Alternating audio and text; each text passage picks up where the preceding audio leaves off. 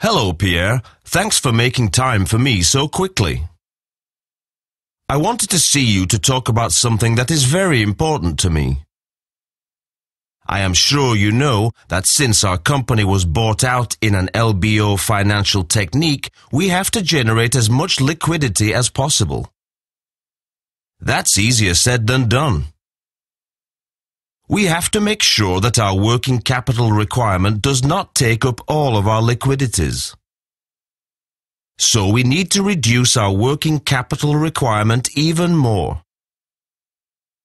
As a sales manager, you have a leading role to play. You really must try to change our payment terms.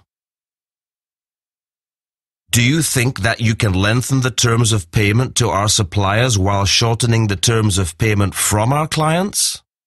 What? Yes, of course. At least I think so.